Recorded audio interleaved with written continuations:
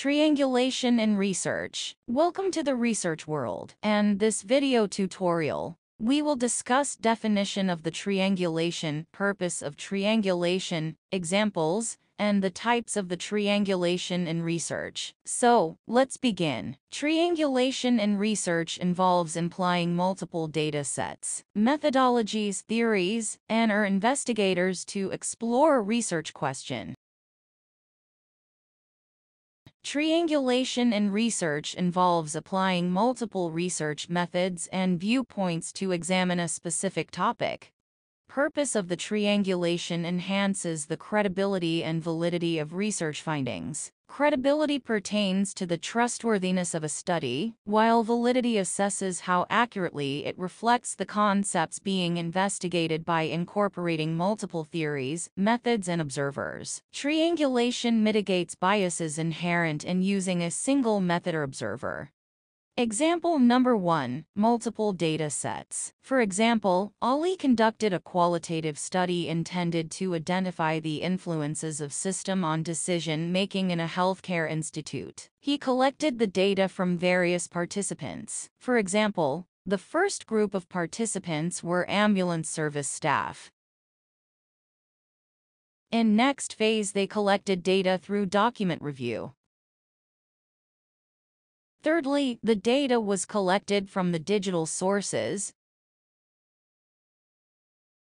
And lastly, the data was collected from the focus groups.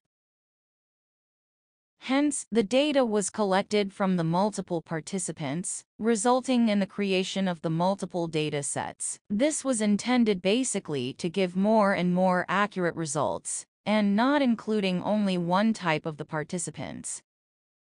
Example number 2. Mixed methodologies. This approach involves employing different methods to address the same research question. This is the most prevalent form of the triangulation, where researchers frequently integrate both qualitative and quantitative approaches within a single study. For example, a study conducted to study the impact of the social media on learning could use surveys to measure quantitative data on the students' learning attitude.